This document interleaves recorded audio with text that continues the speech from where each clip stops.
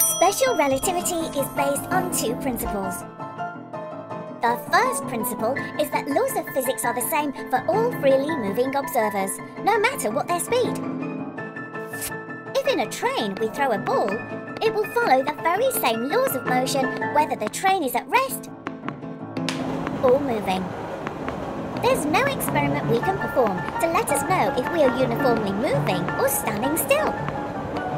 We could equally say that the train is travelling leftward, or the world is moving rightward. After all, with respect to the sun, the train and the whole Earth are moving around.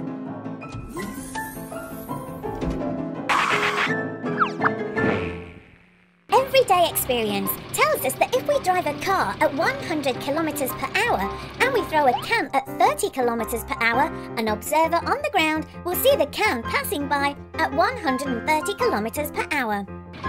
If the can is thrown in the opposite direction, the observer will see it moving at 70 kilometers per hour. But the second principle states that light doesn't behave like a can.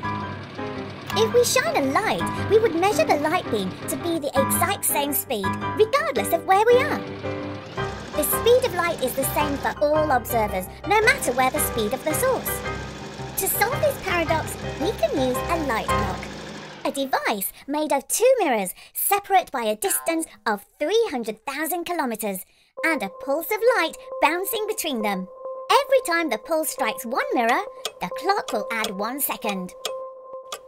Now imagine this clock to be on a rocket moving through space.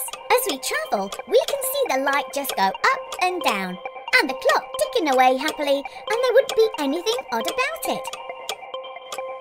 But to an external stationary observer, it looks like the light will follow a different path, a longer one. But because the speed is the same for all observers, this could only mean that the time it took was longer. Actually, moving clocks slow down.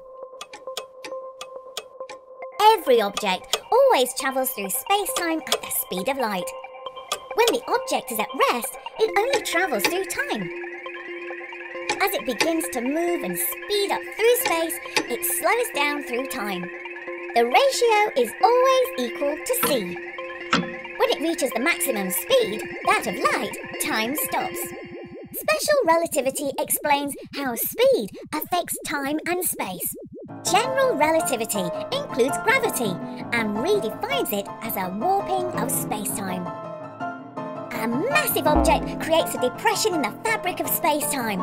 Smaller objects will tend to roll down into the depression. The heavier the object, the deeper the depression, and the stronger the attraction. Light beams themselves are bent and time slowed down.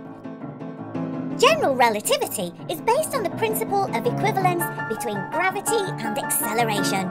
Therefore, there's no way to know if we are in free space or free-falling in a gravitational field, nor if we are uniformly accelerating or standing still in a gravitational field.